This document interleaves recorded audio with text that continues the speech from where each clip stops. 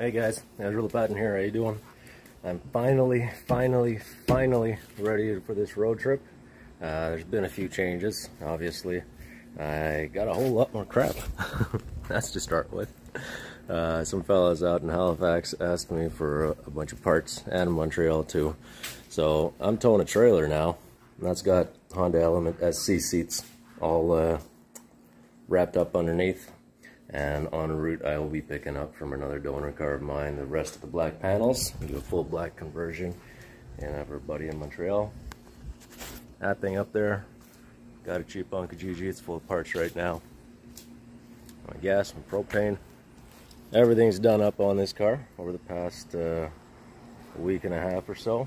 Little by little here and there. I've done both ball joints, brakes in the back, one caliper in the front was leaking. I modded the front end, so now we got Jeep Creole fog lights with DRLs and turn signals, much clearer lenses with LED 20,000 lumen LEDs that actually fit perfectly in the boots that are provided with this car. You got a curved light bar and a billet grill in the back. Turns out AC's not working, but leaving in the middle of September for Atlantic Ocean, man, I think that'll be okay. Don't need AC out there. I did my adjustable control arms in the back. Got everything up on the roof, my bat wing awning. I've done bug nets. I'll show you them in action here. Voila.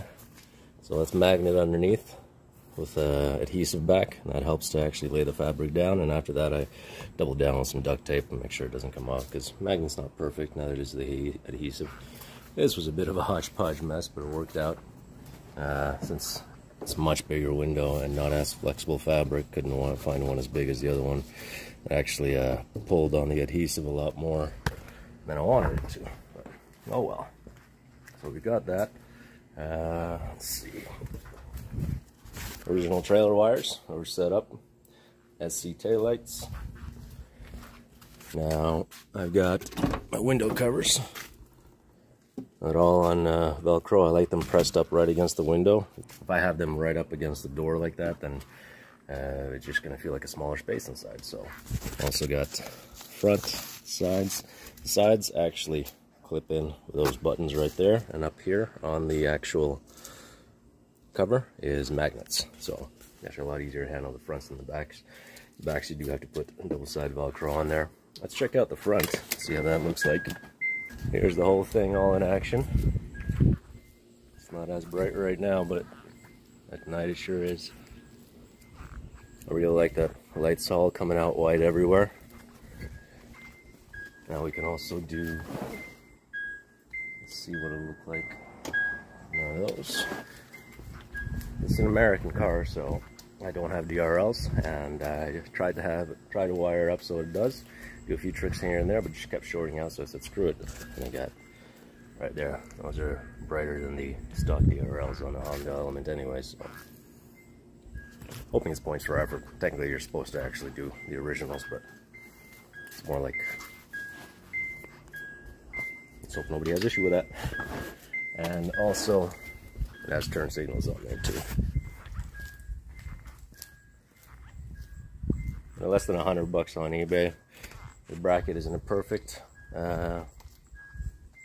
fit for the bumper, but it's pretty damn close. Very little modification needed to be done to make that fit, so I'm quite happy with that. And a light bar, 30-inch OLED, something like that, OLED, fits right in there. And then I just cut a few small holes. Bingo bango. Let's see the inside. I prefer to sleep in the back on the floor. So the way I have it set up, once this tire bump is out of the way, I'll put it somewhere else. That goes down flat. That is actually out of the way. I like having my headspace. So, memory foam mattress with pad underneath. That way you don't feel the bottom ever. And that's damn comfy. I have a few parts hanging around here too. Those got to get dropped off, so it's a little crowded right now. This thing is actually a boat chair. And what it does, it clicks in different angles, so you can actually sit up. Your body weight holds it, so it doesn't flip back or nothing. You can watch TV and stuff. Oh, why not? Let's go around in the back.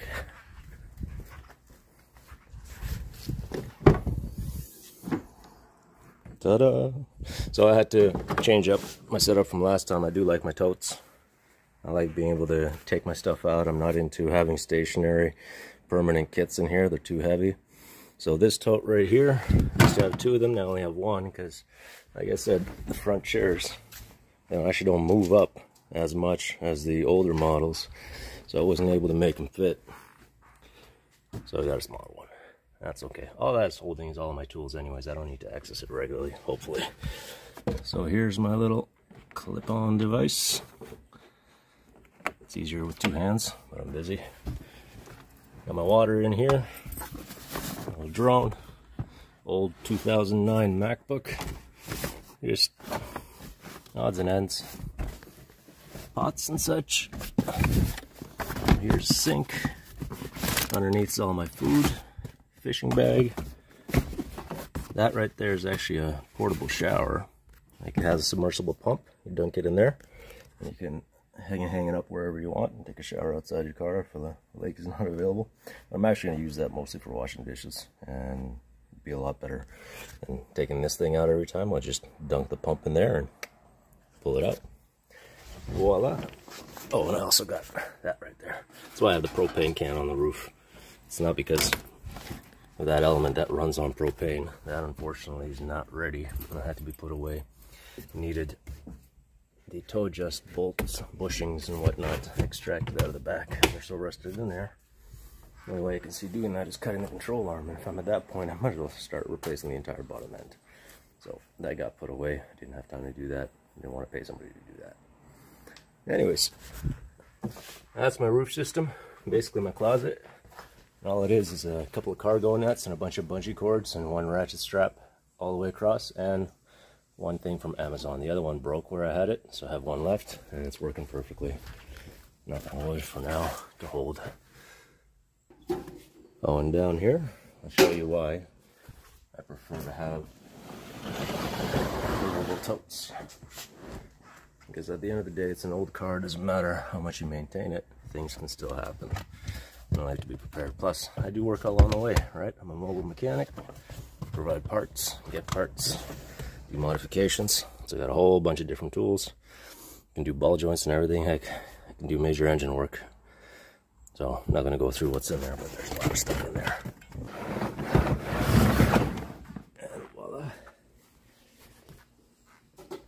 Everything goes right back in. On the other side, I got a few cameras in the bag. My backpack, I love having external frame backpacks. It's my favorite one. Just sits right there on top of the headrest. And a few bungee cords hold the bottom of the frame up against the ratchet strap up there. A booster pack, and a small booster pack. Big jobs, little jobs. Big jobs, little jobs. And yeah, I think that pretty much covers it. So we're set. I didn't have time to do the handle mod or anything, so I just drilled a few holes real quick, ran a few lines through. We got lock, unlock, and that, when I pull on it, opens the handle. Simple as that. Don't have to do any crazy modifications. And then I have these anchored in the actual metal section of the hatch, and you can close it when you're in there. There we go. So there's a few changes to the plans. I don't know exactly how long of that road trip I'll be able to do, because at the end of the day, it's going to get colder as I go, and I'm already taking a chance with the weather up in Labrador. End of September, early August, early October. Can't imagine what it'll be like on the Dempster Highway. So, and also some good news. My grandma finally coming over here from Poland. She escaped Ukraine and been there since, for a while now, at least maybe half a year. She's coming on end of September, and she's gonna wait for me here for a little bit. I'm gonna come back, I'm gonna pick her up, and we're gonna go to the Rockies together. So that'll be the trip there. For now, it's Nova Scotia, and hopefully I can make it to Newfoundland and go all the way around. All right, guys, let's hit the road.